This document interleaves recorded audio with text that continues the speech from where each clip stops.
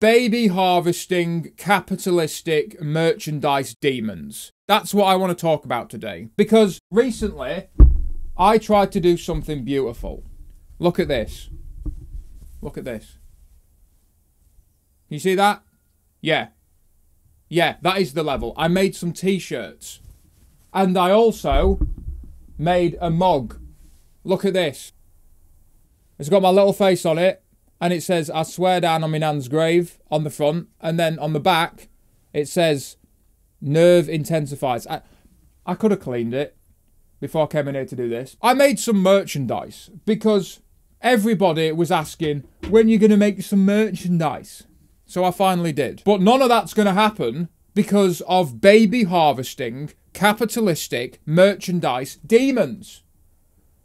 And so I want to have a rant today and explain why I'm never going to do any merch. But first, and more importantly, I have to react to something.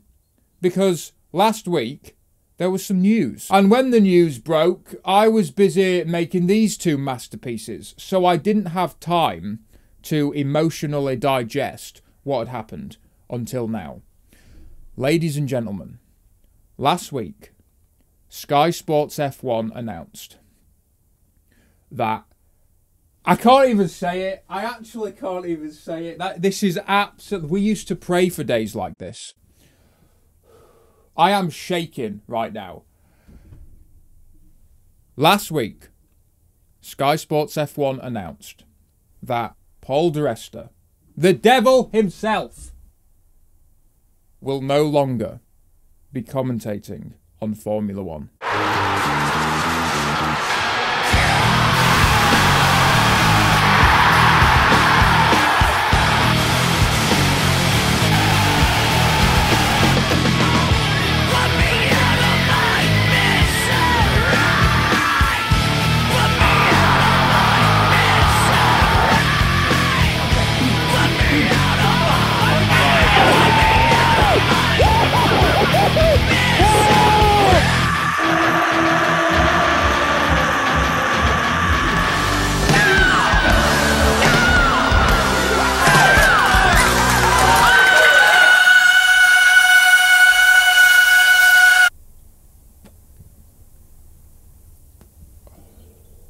I don't want to say that I am directly responsible for Paul di Resta getting sacked, but I am directly responsible for Paul di Resta getting sacked.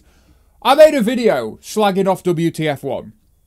36 hours later, the whole thing implodes. I spend an entire season slagging off Ferrari and Mattia Binotto. They sack him. I spend every waking moment slagging off the devil himself, and Sky Sports F1 have fired him. You're welcome. Oh, it's beautiful. Oh, it's so beautiful. My heart is so full of emotions right now. I don't know why I put these back on. They were... And also, it's minus 10 degrees in the shed. And I'm literally dying of hypothermia. But I'm going to plough through. Because I'm brave. Oh, I'm such a brave little girl. We've really watered down the word brave, haven't we? You know, it used to be soldiers and paramedics. First responders were brave. Not anymore. You know who's brave? Sam Smith. For performing a satanic ritual at the Grammys. Let's not get into that. What was I saying? The point is... that's fire. That's actual fire on the floor. The point is, Paul di Resta has been fired. But he's not going quietly. Days after Sky Sports F1 made the announcement, Paul di Resta launches a surveillance balloon over America. And we've seen this happen before. We've seen it happen when Michael Massey was sacked for doing something fun. He welded himself inside a bulldozer and went on a rampage. They had to call in the military to bring him to a stop. This is what happens to disgruntled employees. They go off the rails. Paul di Resta has launched a surveillance balloon over America. I personally believe he's trying to gather intelligence on the United States' nuclear arsenal so he can sell that information to the CCP. I called it a month ago. I'm telling you right now, in 5 years, we're all going to be speaking Chinese and it's Paul DeRester's fault. Now, that fucking bird's on the roof. Listen to him. The fucking nerve.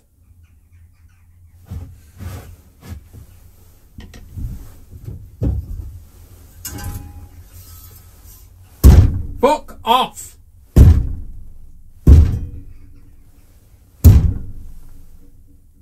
Yeah. Yeah. I thought as much. What was I saying? Paul DeRester is an agent of the CCP. And in 5 years, we're all going to be speaking Chinese. And it's Paul DeRester's fault. And don't say I didn't warn you when that happens. Now, back to my merch and the evil spirits that ruined it. I was getting loads of comments from people, which is flattering, by the way. Should we read a few? Can we have rocket-powered Mohawk merch that says, I swear down on my nan's grave. Please make merch. Give us a merch drop, I'm begging. Any chance of swear down on my nan's grave merch? Make some merch, you fucking scumbag. All right. You don't have to yell at me. So, I made some merch. And this was the first piece. Let me just, because I don't want to set fire to it. This beautiful little number, yeah, is a reference to the Canadian video where we discovered Lance Stroll is a fraud and his real name is Vitch Tits. And now, add to that list a fraud because I recently discovered his actual name is Lance Strollovich. Fucking lying bastard, Stroll. So from now on, we're all going to call him Vitch Tits. Liar. So obviously, I put that on a t-shirt. And what do you think? I can see people wearing that. Yeah, I can see the kids getting down with that. That sounded so noncy. This is a sample they sent me. I say they sent me. I had to pay for it. Yeah, 12 quid plus shipping. But the point is, I made a t-shirt. Now, before this fine piece hits the market, it has to be approved. That means some twat at Spreadshop, or whatever the fuck it was called, has to look at my design and approve it. And it was taking ages. 2 weeks, 3 weeks went by, nothing. So I emailed them, and this is what they sent me back. You're going to love this. Hello, thank you for your email. Unfortunately, your design couldn't be cleared on our platform, as this may violate personal rights. What personal rights am I violating? What about my personal rights? What about my truth? This is just another example of the sort of discrimination I have to deal with as a strong, independent, gender fluid, paraplegic, Abu Dhabi 2021 survivor. This is oppression. But fine, the design got rejected, which is dumb, because if Spreadshop had any sense, they'd understand that if that shirt hit the market, we would have sold hundreds of thousands. But because we live in a white supremacist patriarchy, a young Asian woman such as myself will never be successful. Fine. So that was the t-shirt. Then I make a mug. This was the first draft with my face on it. And when it arrived, and again, this is a sample that I had to pay for. And by the way, every sample that I get is like 20 quid. So I'm already out of pocket before we've even started. But I'm trying to build an industry. So I get the mug, and when I see it in person, I think, do people want to drink out my face? Are people going to drink out my head? I didn't like it when I saw it in the flesh. So I redesigned the mug. And I redesigned it real simple. It just said, I swear down on my nan's grave. And then on the back, it said nerve intensifies. I like the design. I commit to this design. And it gets approved. Because this time I'm doing it with a company called, what was it called? Teespring. Something stupid like that. Teespring. So I have the mug designed, approved, ready to hit the market. So then, let me just pull this up on my computer. So when I go to set the price for the mug, it's already automatically set at $16.99. It's a bit steep for a mug with fucking barely anything on it.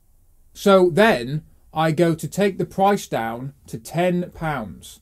And then look what happens. I click 10, and then it pops up with a little message at the top that says, price too low for mug. I think you'll find 10 quid is a perfectly reasonable price for a mug. But alright, they're capitalistic demons, so they want you to sell it for $16.99. So I left it at $16.99. Alright, I'll play the game.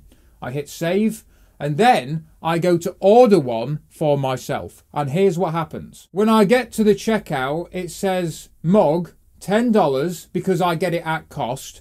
You're going to be paying $17. Bear that in mind. Shipping, $10 to ship it. That's absolutely disgusting.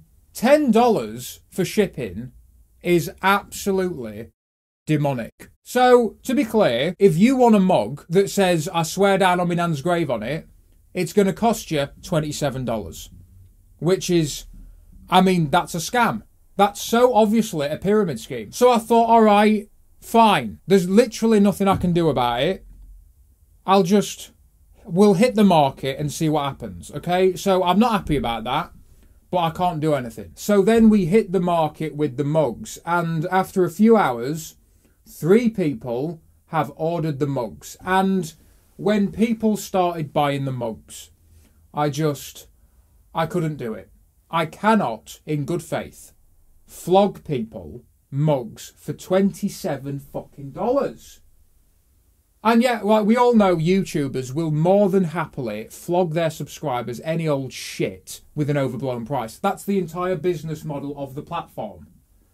But I can't do that because I'm not a monster. So I took the mugs down, deleted everything, and now there is no merch. And there will never be any merch. However, I figured out something even better. If you really want some merch, if you just have to have some merchandise, you're going to go on eBay, or you're going to go to the nearest pound shop, and you're going to buy a plain white t-shirt for a couple of quid. And then you're going to go and buy a Sharpie, and then you're going to take the Sharpie, and you're going to write on the plain white t-shirt, Rocket Powered Mohawk. And that's going to be the merch. Why do I have to do everything for you? Why do I have to fuck about with this? Make your own merch, take some responsibility. That's what that's what the lobster shagger keeps banging on about. Yeah, take some responsibility for your own life. Pick up your responsibility. Pick up the heaviest thing you can and carry it. And the room goes quiet and everybody's eyes open, and I think, that always makes me break up. Do that. Fucking designing mugs. So there we go. There will be no official merchandise because we live in a capitalistic, sick hellscape of a society where it becomes impossible to sell people mugs. Also, to the 3 people that did buy the mug, don't feel like you got jibbed because you are now in the possession of quite possibly the most exclusive piece of YouTuber merch. So, yeah, you paid $27 for this tat, but now the mug might be worth $600,000, $700,000. You're welcome. And I will be expecting a cut from that. So that's it. There will be no merch, but if you really want some merch, make it yourself. What else did I want to talk about? What did we cover? Paul DeResta's surveillance balloon, merch, demons. Oh, part 2 of the award show. What happened to I forgot about part 2, okay? Yes, I know it's now been 2 months, and I've made 3 videos since then. 4, if you count the Patreon video. Yeah, yes, I get it. Fine. I will make part 2 of the award show. And when part 2 comes out, I don't want to hear it. Okay? I don't want to see any comments. Like, it's been 2 months. It's almost time for the next season. They've already revealed the next season's cars. It doesn't matter. Do you know why it doesn't matter? Because time is a social construct. Like gender and gravity. It only exists in your mind. Okay? You know that fella, Brian Cox? He said that if time was like a sheet of paper, okay, you can bend it. And if like one side of the paper is the past, and the other side is the future, and you bend the sheet of paper in half, you can bend time. So that's what I'm going to do. I'm going to bend time and make part 2 of the awards. So to summarise, there will be no merch. There will be a part 2 of the award show. We live in a capitalistic white supremacist society. Sam Smith is disgusting. And Paul de Resta is an agent of the CCP. Open your eyes and goodbye. 天上太阳红呀红彤彤哎，心中的太阳是毛泽东哎，他领导我们的解放哎，人民翻身当家做主人，咿呀咿自由呀呀自由啊，人民翻身当家做主人。